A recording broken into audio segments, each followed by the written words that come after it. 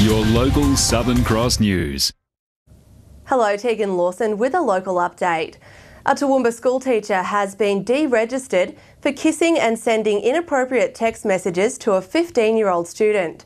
38-year-old Jeffrey Hughes was banned from teaching by the Queensland Civil Administration Tribunal till February 2014. Tully Sugar won't be taking over the Proserpine Sugar Mill. The administrators of the Proserpine Mill have entered an agreement with Singapore-owned company Sucrogen. Administrators will now seek approval for the transaction by mill members to be held on or before December 12 this year.